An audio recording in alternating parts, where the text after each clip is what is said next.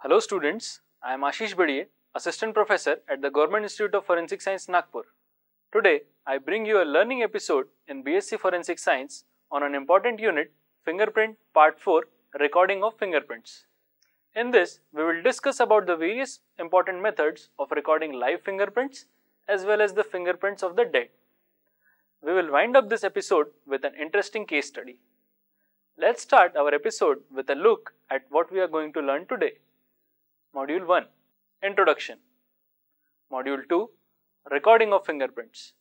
This will include a recording of live fingerprints and recording of post-mortem friction ridge. Module 3, Conclusion. Module 4, Case Study. Module 1, Introduction. Fingerprints are the impression of the friction ridges present on the distal phalanges of the fingers and the thumb. A fingerprint impression thus obtained is a reverse of the actual print on the skin surface.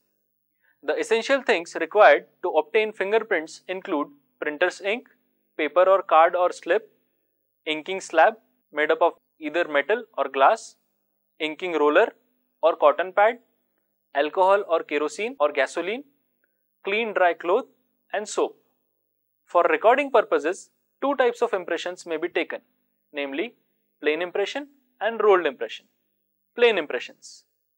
In the plane impression, the finger are impressed on the slab and then pressed on the paper as such, that is, without any turning or rolling of the finger in any direction.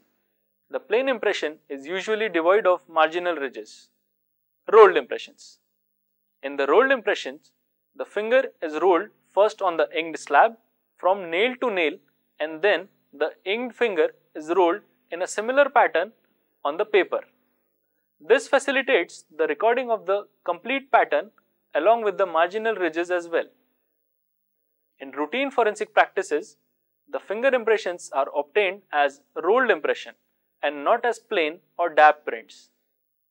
In plane or dab prints, the pattern is usually not recorded completely, while in a roll print, the complete pattern along with the marginal ridges are obtained. Module 2, Recording of Fingerprints. The methods and techniques described here for recording living and postmortem friction ridge detail are appropriate for the vast majority of conditions and circumstances. Recording of live fingerprint. The basic method of recording finger ridge detail on the hands or feet can be accomplished by applying a thin coat of black ink directly to the skin's surface using a roller. Next, the inked skin is pressed on a surface of contrasting color such as a white piece of paper or a fingerprint card.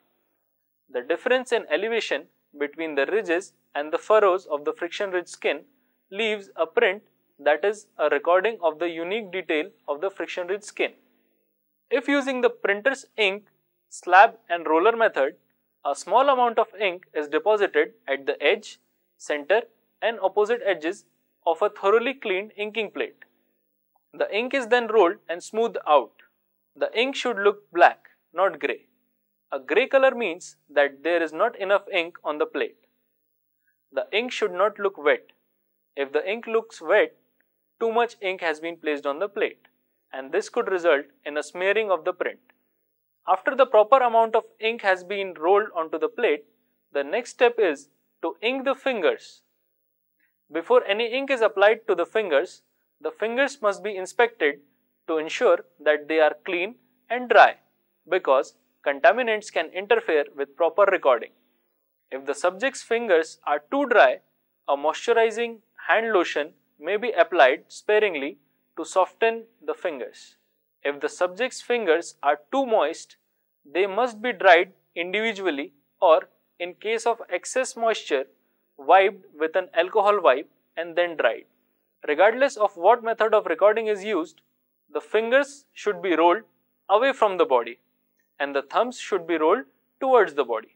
This procedure allows the fingers and the thumbs to be rolled from an awkward position to a more relaxed position and is less likely to produce smeared recordings. To completely roll each finger with the subject standing in front of and facing the card holder, the hand should be firmly grasped in such a manner that the finger is extended and the other fingers are out of the way. The inking plate and the card holder should be side by side with the card holder nearest the operator. For best results, the subject should not help with the process and should be asked to remain in a relaxed posture. The finger or thumb is then rotated 180 degree, that is nail edge to nail edge, and is immediately lifted from the plate and rolled in the same manner in the appropriate box on the fingerprint card that has been previously placed in the card holder. Unless unmarked film surface is available for further impressions, the inking slab must be rolled again to prepare a thin film of ink with the inking roller. If two impressions are obtained successively from the same area of the inking slab, the subsequent impression will be unevenly inked. During the printing, the subject should remain relaxed, allowing the operator complete freedom in the manipulations of the fingers for obtaining a better quality finger impression. Prints thus obtained should be examined on the spot then and there itself so as to ascertain that the impressions are complete and clear.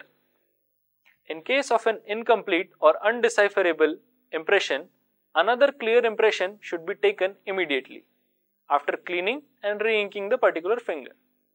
Stamp pad or inkless pads or self-inking pads may also be used for taking finger impressions on the fingerprint card or slip or paper. It is the most common and preferred method for taking fingerprint impressions in various offices, courts, etc. And the popular type is taking plain impressions. Although it is not advisable to take thumb impressions using a stamp pad for forensic purposes, since they are not as clear as the ones taken with the printer's ink and roller method. At times, these are totally or partially blurred, smudged, or too faint or too dark for comparison. However, if there is no alternative other than the use of stamp pad, the following may be remembered to ensure good prints. Do not use new stamp pad because the pattern of the cloth covering the cushion of the stamp pad may result in net-like formation in the impressions, rendering it unfit for comparison. Black stamp pad ink must be used as they produce impressions with better contrast with the background, that is paper. The commonly used violet colored stamp pad ink on brownish or dull colored papers or on revenue stamps results in impressions of poor contrast with backgrounds and causes difficulties in comparison. Do not allow the subject to rub his thumb or finger on stamp pad because to and fro movements of the thumb on the pad may result in filling of ink in the furrows, causing smudging in the impressions. Do not use an over-inked stamp pad because the thumb impressions with over-inked pad may be smudged.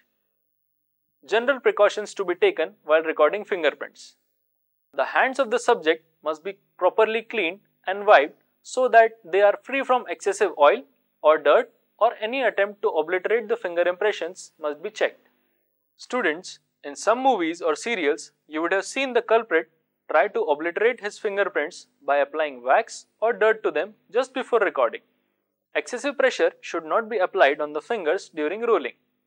Lab and the roller must be clean and free from dust. Over-inking should be avoided. To obtain better quality prints, care should be taken to see that too much ink is not used. The fingers should not be rolled over the same part of the slab until it is re-rolled with the ink again. Insufficient inking of fingers result in extra light prints which are extremely faint and the important characteristics may not be printed properly. The slab should be placed at a sufficient height to allow the subject's forearm to assume a horizontal position when the fingers are being inked. The ink film on the slab should be controlled properly by cross-rolling. The impression should be recorded with the tip of the finger pointing to the top of the fingerprint slip or card. The rolled impressions of each finger should be obtained in the designated space for that finger in the fingerprint slip or fingerprint card. If a particular finger is missing or is so defective or deformed that it is not possible to obtain an impression, this fact must be noted in the space allotted for that particular finger. In case of double fingers, the prints of both the fingers shall be obtained. If it is not possible to do so, the print of the more prominent of the two fingers should be obtained. Deformities on the fingers like cut marks, scars, burns, boils, etc. shall be fully described, and it should also be noted whether they are temporary or permanent in nature.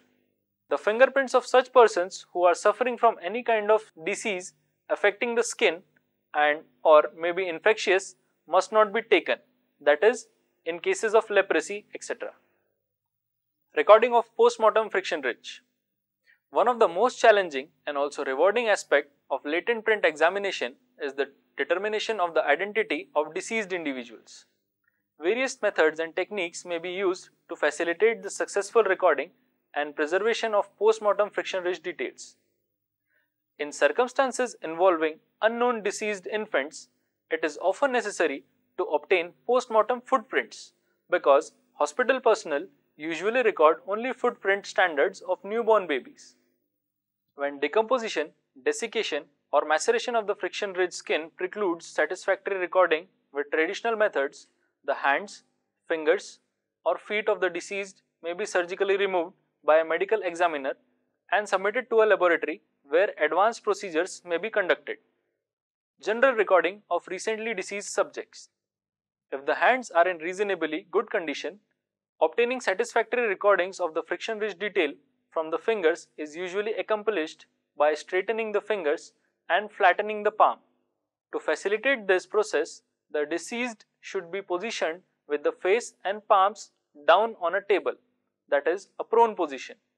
The fingers and palms should be cleaned and dried. If rigor mortis has set in, it is possible to break the rigor by forcibly straightening the digits, which can then be recorded by using equipment intended for the purpose. Recording decomposed friction ridge skin. Putrefied skin is fragile. Such putrefaction is usually a result of various biological factors such as bacteria, fungi or fermentation. A 10 to 15% soaking solution of formaldehyde may be used in extreme cases to firm up the skin to facilitate this process.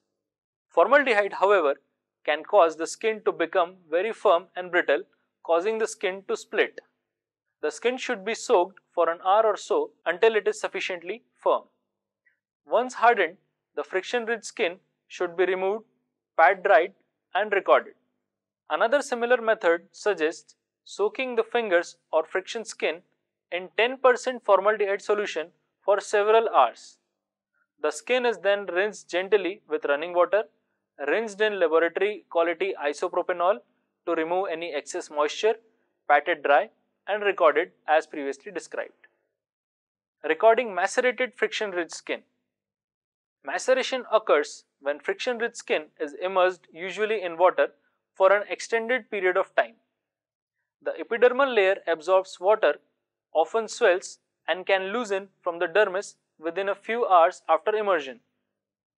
If the friction ridge skin is not too badly damaged, the skin should be carefully cleaned, wiped with alcohol and recorded as previously described for recently deceased subjects.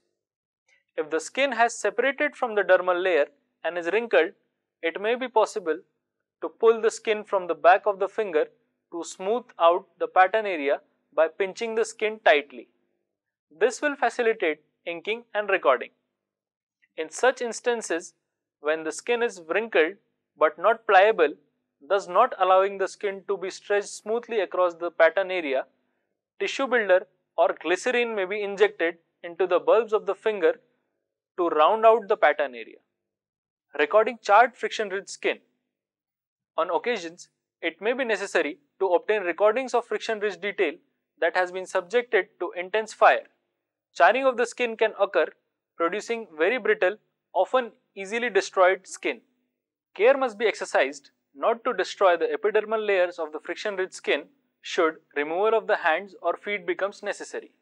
As a worst case scenario, for severely charred skin, photography of any discernible friction ridge detail using oblique lighting may be the only method that will produce satisfactory results.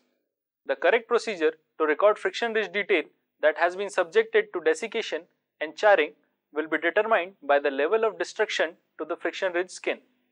Fortunately, in some cases, the friction-rich skin on the fingers and the palms is somewhat protected by the tightening of the flexor muscles, ligaments and tendons in the hands and arms, which as a result of intense heat draws the fingers into a tightly clenched fist or pugilistic attitude. Intense heat also tends to cause a separation of the epidermal layer from the dermal layer of the friction-rich skin. One method involves completing the separation of the epidermal layer from the dermal layer of the skin through refrigeration. To facilitate inking and recording, an ink roller is used to deposit a thin coat of ink onto the pattern of the skin. The skin is then flipped over and rolled on the back side, recording the friction-rich detail on a standard card. Conclusion: obtaining legible recordings of these areas of skin is crucial for subsequent comparisons to latent impressions recovered from scene of crime, for comparisons against previous records, and for input into automated fingerprint identification systems. The methods and techniques described above for recording living and post-mortem friction-rich details are appropriate for the vast majority of conditions and circumstances. However, it is possible that an unusual circumstance will arise that may require extra patience and skill to achieve the most desirable results. Quality recordings from live subjects are usually not too difficult to obtain, as long as the subject is cooperative. Recording post-mortem friction-rich detail, however, may become more of a challenge because of the varying conditions of the friction-rich skin. Case study. Let's wind it up with an interesting case study.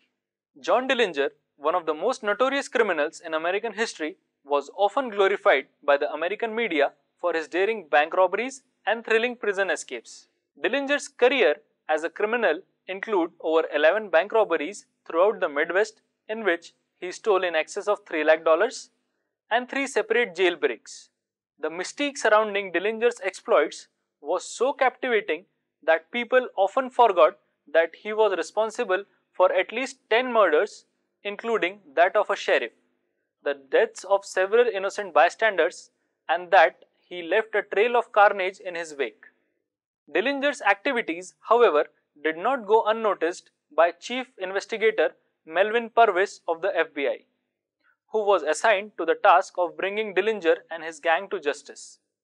When J. Edgar Hoover and the FBI named Dillinger the first public enemy #1 on his 31st birthday in 1934, his fame took on a new meaning and his name and face became recognizable in every household throughout the Midwest and the rest of the country.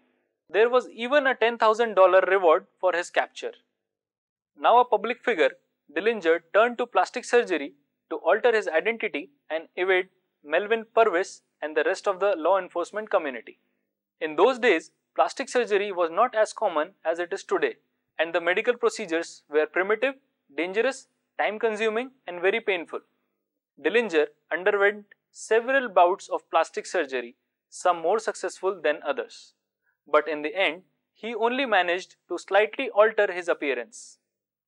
After one round of plastic surgery, from which he was extremely disappointed to find that he still looked the same, one of the doctors suggested that he remove his fingerprints as a way to escape being detected.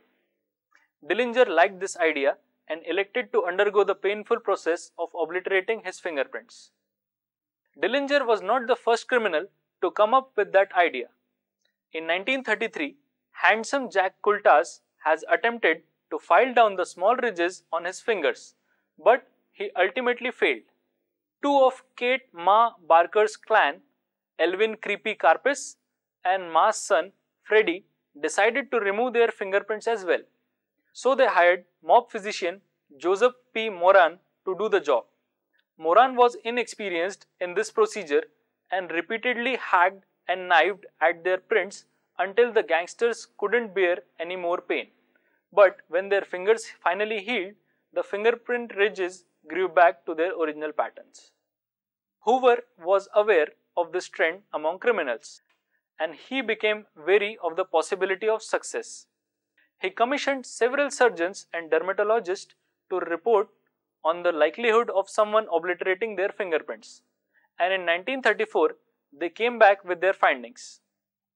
Dr. Howard L. Updegraff, a member of that committee, had extensive experience in the area of fingerprint alterations, and he reported that the only way to permanently obliterate a fingerprint is to graft skin from another part of the body over them.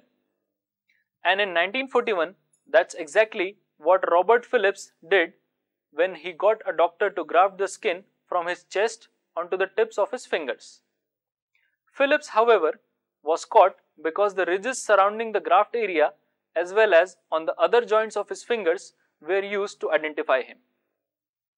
Dillinger seemed to have taken the road less travelled when he chose acid to burn the tip of his fingers with in late May 1934. The procedure appeared to be successful. However, faint ridge markings were still visible on his fingertips after the full healing process, as were seen after Dillinger's death. Many people in history have attempted to elude the authorities by scarring or ruining their fingerprints, but forensics has been able to keep up with those criminals all the while.